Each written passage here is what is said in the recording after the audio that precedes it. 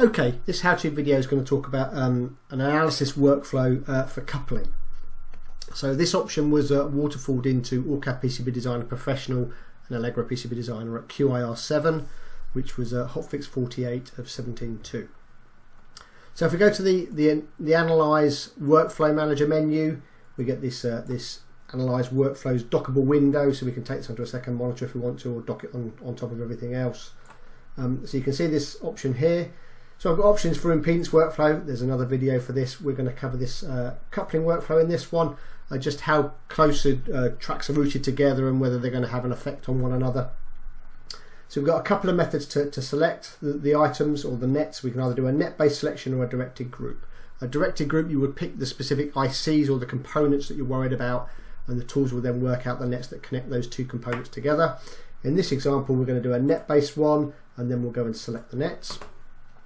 So I want some specific nets here, so let's just type the name of the bus that I'm interested in. And the ones I'm specifically wanting are these. So I'll just move those across.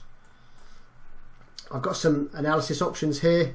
These are the default ones that Cadence provides you. The only one I'm going to modify here is the geo window. And what this is effectively this is the size of the window around the nets, just to kind of give you an idea of what you're looking for from a coupling point of view. So we'll click OK to that, and then we'll start the analysis.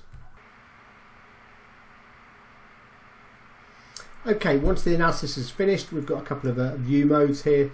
There's a coupling table and some coupling vision, so we'll enable the coupling vision, and we then get a color-coded indication effectively of the net. So it was this bus here that I did the analysis on, and you can see obviously I've got some percentage coefficients of what the coupling issues are along these nets.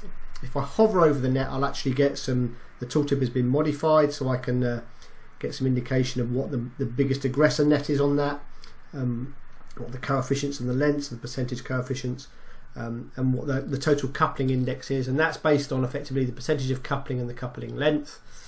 So I can see from an indication point of view whether these are going to cause me an issue or not. Probably at the lower end of the scale, I'm probably not too worried too much about these, so I can effectively just, again, slidable scales to get to the information that I'm interested in.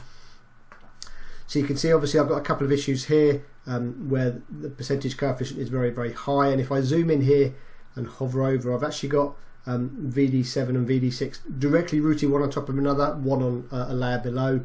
So this might cause me a coupling issue, something I might need to consider maybe rerouting the track. If we go to the coupling table, we can then bring the window up just to maximise this area. Let's just drag this one down a little bit. So we can start to look at effectively VD6 and VD7, and then if we double click here it will zoom and center to where the actual issues are, so we can start to find out where the issues are in the design, and I can then work out what I need to change from a routing point of view.